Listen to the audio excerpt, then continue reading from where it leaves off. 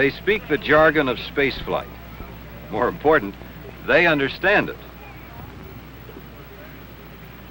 They thrill to model rockets that streak skyward several thousand feet in seconds.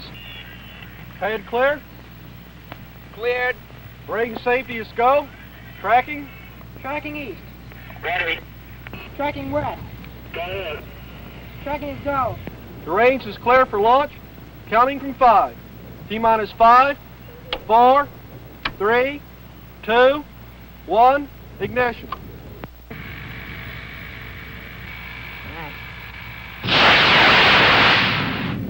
Man, this one's headed for the moon. What I'd like to know is how the astronauts eat. How do the astronauts eat? A good question, a basic question, and one that's asked many times by many people. And with our sights now set on the moon and beyond, the question of mealtime aboard an orbiting spacecraft raises still another provocative question. How many meals to the moon?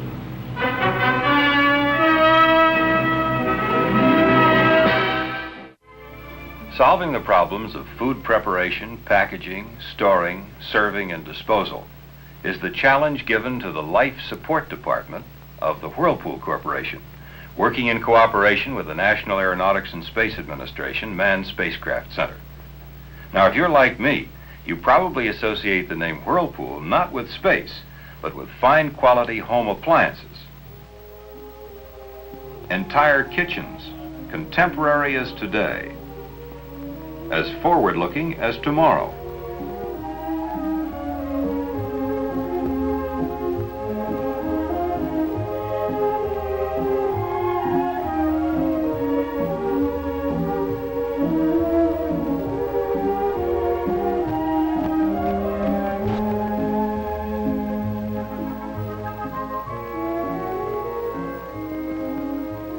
With that kind of know-how, it's small wonder that Whirlpool is uniquely suited to feed America's astronauts.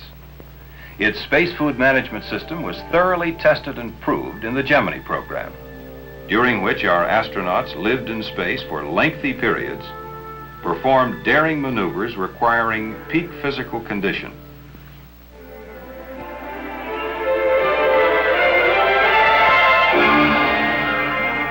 and returned to Earth's environment in sound health and good spirits. First, the environment of space itself. An orbiting spacecraft travels in nothingness, an all-encompassing silence.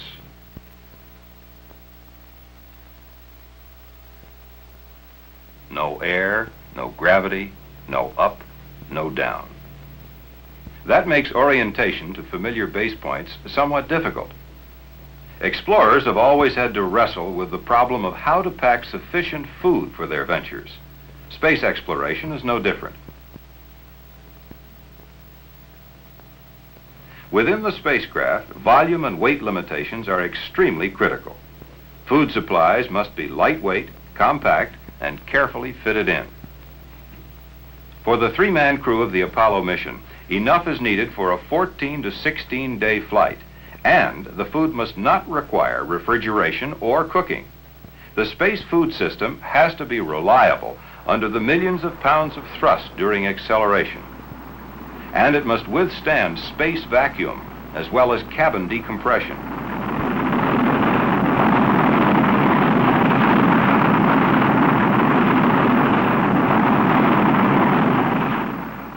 Now let's consider the astronaut's physical and mental state. The crew must live and work within a self-contained, Earth-like environment, each member requiring full body energy, peak physical health, and a good mental attitude. For this, he requires balanced nutrition, not a drastic change in diet that could affect health and spirits.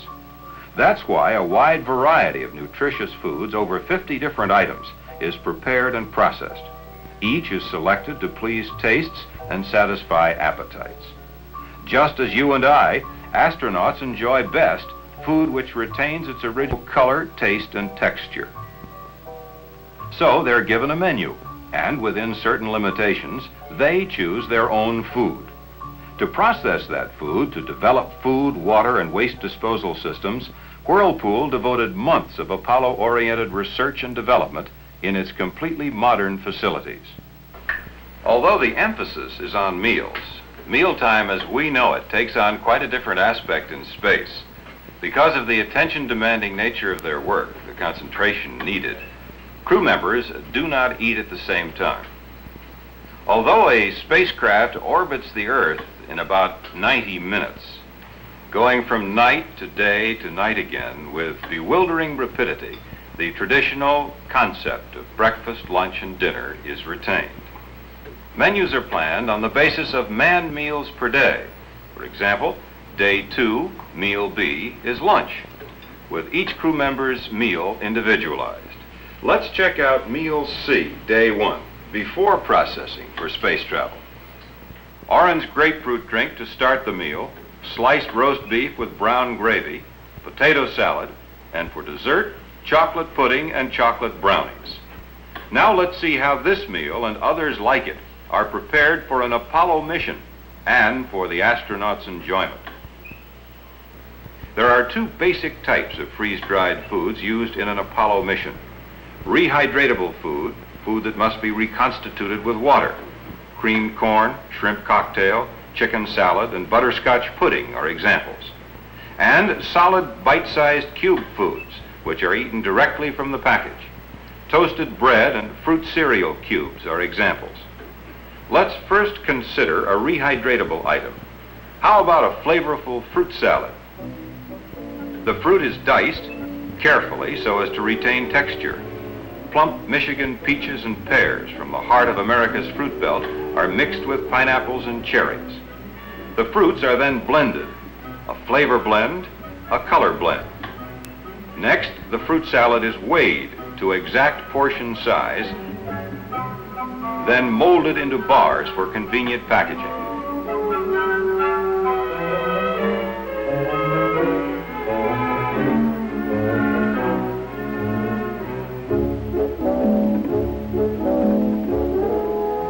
The bars are quick frozen, then removed from the molds and freeze dried. Freeze drying doesn't change the shape, color, or taste, but the removal of moisture makes the food lighter. And freeze drying helps it keep without refrigeration. Now let's see how bite-sized foods are processed. How about strawberries and cornflakes? First, the sugar-coated cereal is mixed with freeze-dried strawberries and other wholesome ingredients. The mixture is then pressed into cubes of specific size and weight.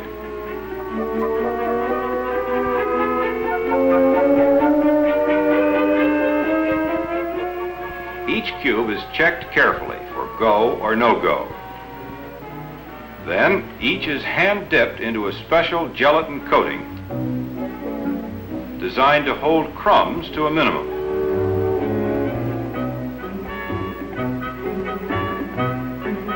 After fast freezing, the cubes are freeze-dried, then placed into containers for interim storage.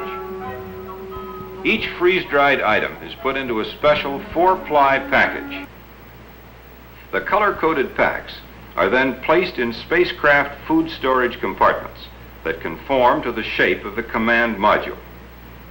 Finally, the compartments are readied for shipment, either to the Manned Spacecraft Center in Houston for astronaut training, or, when an Apollo mission is scheduled, directly to the launch site. As the meals arrive in their storage compartments, they are loaded aboard the Apollo command module and stowed in the special area provided in the crew compartment.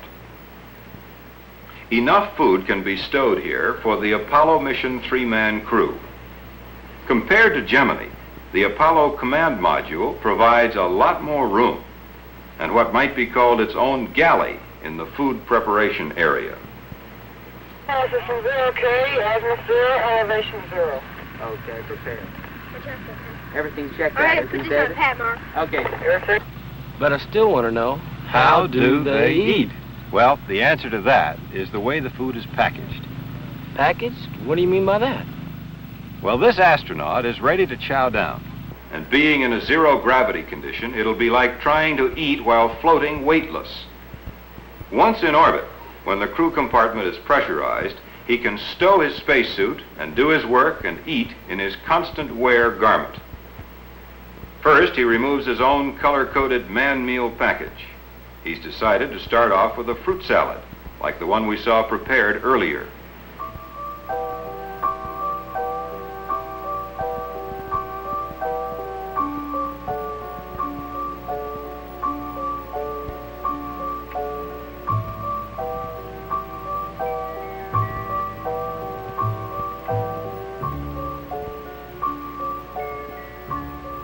The fruit salad package, as with all rehydratable foods, has an injection valve at one end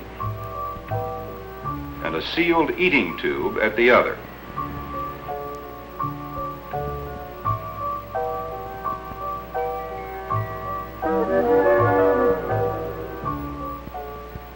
Now he's set to add water in order to reconstitute the food. Of course, he'd use hot water with meats and with other foods which taste better when eaten warm. But this being fruit salad, he inserts the cold valve nozzle of the metered dispenser into the package and injects cold water. He knows exactly how much to add because it's printed on the package label. As he removes the package, the valves in the water dispenser and the package seal themselves, preventing any spillage. Now, using the package as a flexible mixing bowl, he allows it to soak for the time noted in the instructions. The rehydrated fruit salad is now ready to be eaten and enjoyed. Because he has no dishes or silverware, he must also use the package as a food dispenser in this zero-gravity stage. It's simple. He just squeezes the food into his mouth through the eating tube. He eats his entire meal in this fashion, other fruits, meats, and vegetables. And then for dessert, gingerbread. He doesn't have to prepare this bite-sized food. He eats it in a normal fashion. He keeps his mouth closed while chewing, however, so that no crumbs can float away. A loose crumb, if inhaled, could cause choking, or might cause malfunctions in the sensitive electronic equipment. After eating, he inserts a special germicide pill into each package that contained rehydratable foods. This retards bacteria growth and odors from any leftover foods. He then stores used packages in the waste storage space.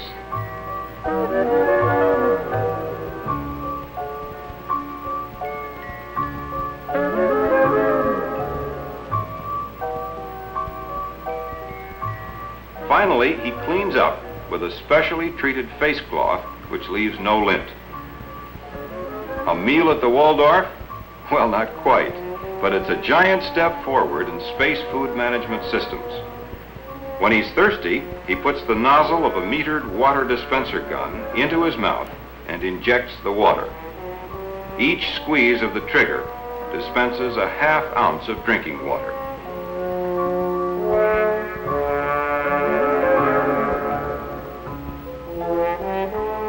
And between meals, this space pioneer of today may chew a stick of sugarless gum to tide him over.